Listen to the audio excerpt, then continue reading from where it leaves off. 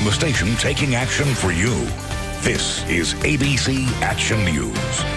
An elite team taking down violent criminals. Our suspect is in the residence. In dangerous situations. Tonight, only ABC Action News is taking you inside the high-risk raids that make your families safer.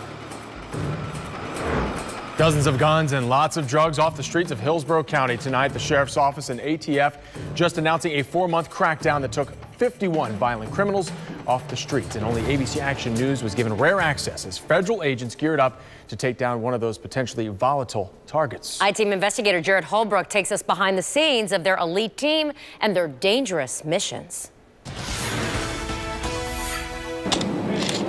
Our Special Response Team program is a regional program. We have 5 teams that cover the entire country. ATF Southeast Special Response Team has federal agents from Georgia to Miami. Stand by, give us 10. They're here in Tampa to arrest violent criminals with illegal guns and drugs. This is a joint investigation between ATF and Hillsborough County Sheriff's Department, as well as potentially other agencies. This elite team has tactical responders, as well as crisis and hostage negotiators, medics, even a canine team like Bain here, who has a specific mission. Detecting human scent, locating people, and then apprehending them.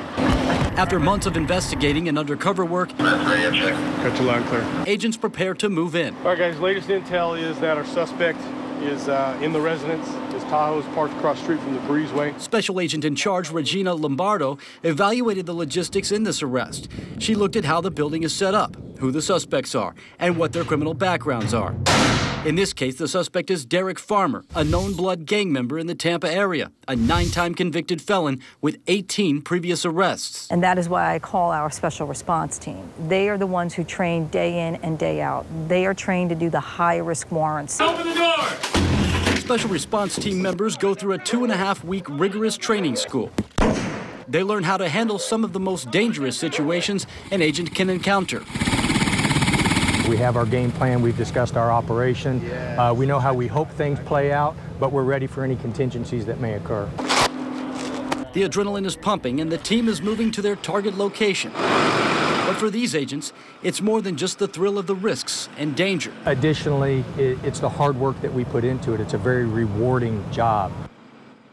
Agents arrested Derek Farmer and seized 3 guns and drugs. Now, the Special Response Team has conducted about 11 operations here in Tampa Bay in the past year.